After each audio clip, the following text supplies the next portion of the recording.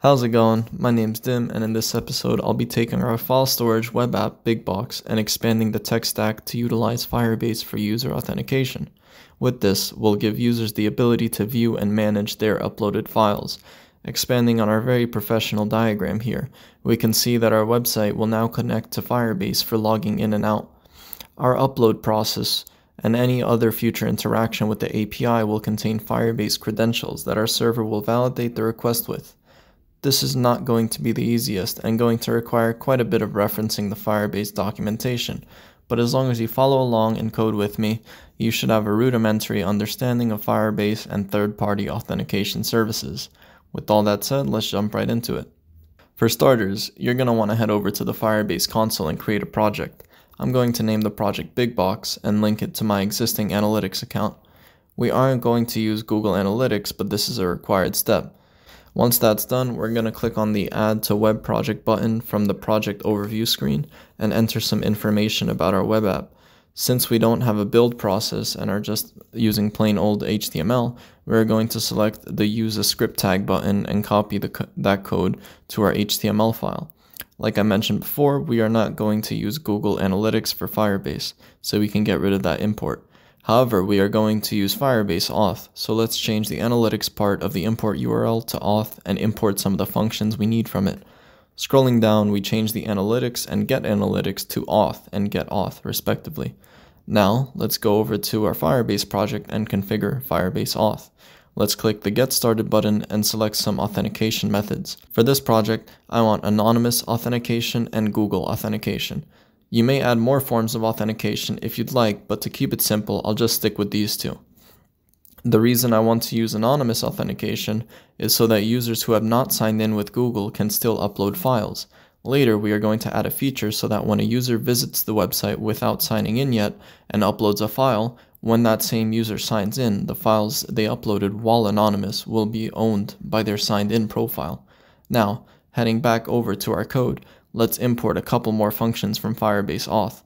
The functions we'll be needing are sign in anonymously, sign in with pop-up, and the Google Auth provider class. By default, Firebase Auth state persists in local storage, so we don't have to configure that. We are also going to be using a function that is a member of the Auth class called auth.onAuthStateChanged, which calls the callback function every time the auth state changes, such as when a user is authorizing anonymously, signs in with a provider, or signs out. This function is great because it lets us catch all those events in one function. Now, I decide to test out the onAuthStateChanged method by calling signin anonymously. I get an error because I forgot to pass in the auth instance. After passing that in, we can now see that our console contains user info. Expanding that, we can see that the isAnonymous field is true since we signed in anonymously. This field will be useful for later. There is also a field called access token, which is a long string that we'll be sending to the server to authorize requests. If you want more information about what this string is and the data it contains, this string is called a JSON web token, and you can use this debugging tool to find out exactly what the data the token contains. The reason why JSON web tokens are so amazing is that they are cryptographically signed and can be verified to prevent any data tampering. This means a user cannot modify the ID within the access token to impersonate another user and get control over their account. With that out of the way, let's allow users to sign in using Google. We'll add a sign-in button with the ID sign-in so that we can easily reference the element from our JavaScript code. We can look up the element using getElementById or query selector. Here I just use query selector with the hash symbol before sign-in. We can set the onClick property to control what happens when the user clicks the element. Here I'm using an arrow function because they just look nicer than regular functions to me. To use Firebase to sign in with Google, we must first instantiate our Google Auth provider class. After doing that, we call the auth.signinwithProvider method and pass in the provider we instantiated.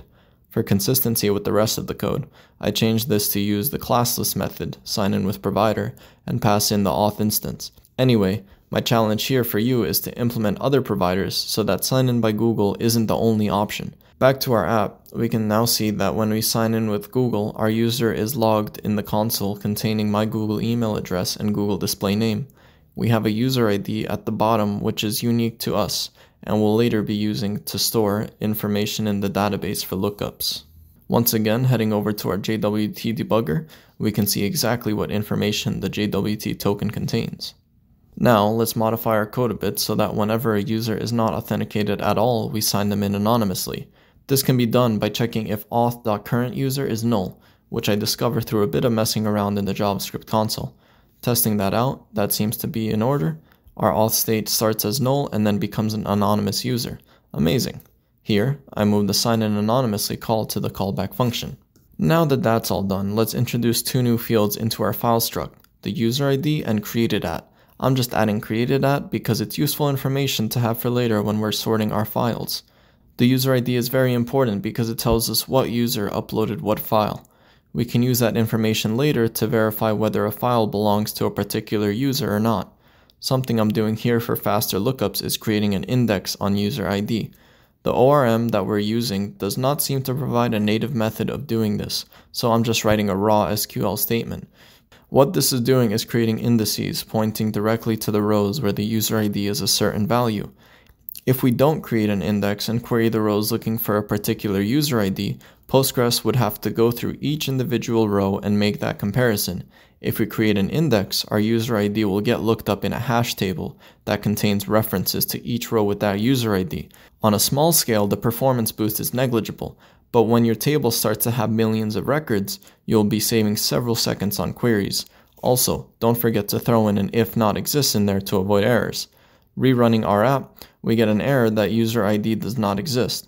Well, that's because we are creating the table only if it doesn't exist. We still have that old table in our database with the old columns. This means that the new columns we added to our struct aren't in the database. The simplest way of getting around this is just adding a drop table to our code. You'll see me making user ID not null. I'll come back to that a bit later. Anyway, after running the drop table line, I comment it out so we don't have to drop the table every time the app is started. Now we seem to be good. Let's try uploading a file. And well, we end up getting an error because we made our user ID field not null, and we didn't set user ID when inserting into the database. In order to get the user's ID, we must first send it from our client. Here we're going to add a hidden form field called token. We want to send the server our access token, but it's not something the user enters. This is why we use a hidden form field. Let's give it an ID of token as well so it's easy to reference. Heading over to our callback function in onAuthStateChanged, let's update the value of that field whenever there is a user access token. Now let's go to the server code and decode that access token. To do that, we will have to install Firebase admin on our server. Firebase admin lets you use Firebase on the backend. We want this to be able to decode and verify JSON web tokens created by Firebase Auth. To do this, you need a secret file containing keys that authorize you to use the API. We find these keys by going to our project settings, clicking on service accounts, and clicking generate a new private key. It took me longer than I'd like to admit to find this button. After downloading this file, I copy it to my project root directory and rename it to private_keys.json for simplicity's sake. Also, and this step is very important, if you are planning on sharing your code to GitHub or any Git hosting service, make sure you create a .gitignore file and add private_keys.json or whatever you call the file to that gitignore. This makes it so that anytime you git add, this file gets ignored and prevents you from sharing these credentials to someone who might potentially abuse them. You'll see that I already have an entry in gitignore for the files directory. I recommend you do the same to prevent wasting bandwidth or uploading private files. Anyway, to instantiate our Firebase app instance, we use firebase.newApp and pass in our private key JSON file using option.withCredentials file.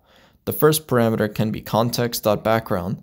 In case you're not familiar with Go context, don't worry about it and just use context.background. For our use case, it works perfectly fine. The second option for firebase.newApp can be left nil. After this, let's just check for any error and panic if we got one. Now, we want to get access to the Firebase Auth from our admin SDK. To do this, we call app.auth and pass in that context.background just like before. We also check for any error and panic if we got one. Heading back over to our post method, we are going to call a method called verifyIDToken. Since we'll be sending the access token as a form field, we can call context.request.formValue to get that token. We also pass in context.background here. Now the method returns the decoded token and an error. Let's check for that error and respond with an unauthorized status code if an error occurred. Make sure to use abort with status instead of abort with error if you don't want this error logged into your console. Now heading over to the line where we instantiate our file struct, let's add the user's ID, which can be accessed by auth_token.uid. We do not need to fill in the created@ field because we are using the SQL default option to set it for us. Here, I try running the app and notice that I forgot to add if not exists to the create index statement, so make sure you have that as well. Testing the code out, I noticed the value of created@ is not being set. At first, I assumed this is because of the way the reference is being passed in, but actually the default option we use is not formatted correctly. I mistakenly use SQL : instead of PG : in the struct tag. After changing that and uncommenting our drop table line so that the table can be created with our new options, I run the script and try it out again. I also noticed that we haven't added a JSON tag for the created@ field, so let's go ahead and add that. Here I also decide to boot up pgadmin so we can get a better look at our tables and rows. I'll leave a link to download pgadmin in the description. pgadmin has a master password, so make sure you have that set. Now, when attempting to connect to the DB we have running, we just have to enter the password, which we set earlier in our docker run command. Now that we're connected, we can navigate to databases, Postgres, schemas, tables, and go to our files table. On the files table, I right-click, go to view/edit data, and click all rows to view the rows. Here we can quickly see all the data in our table. At this moment, I remembered that Postgres has a better way of storing UUIDs instead of using a string, so I modified the lines you see on screen to use the UUID type instead of string. After changing all these lines, I noticed that my query stopped working. Do you remember in the last episode when I mentioned that you need to make a call to the where PK in the select statement? This is the point where I spent a good 20 to 30 minutes of debugging just to realize that I forgot to add that where PK call.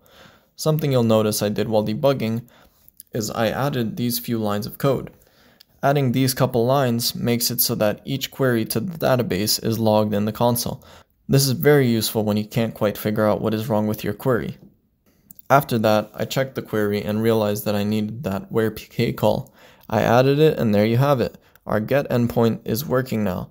I know things might have gotten a little jumbled, but at this point your file struct should look like this, your get endpoint callback should look like this, and your post endpoint callback should look like this. Feel free to pause and make sure your code looks similar to mine. Alright, I think that's a good place to end off. In this episode, we added Firebase Auth to our application and verified user tokens on the backend. We made a lot of progress, and with this we'll be able to validate all future server requests.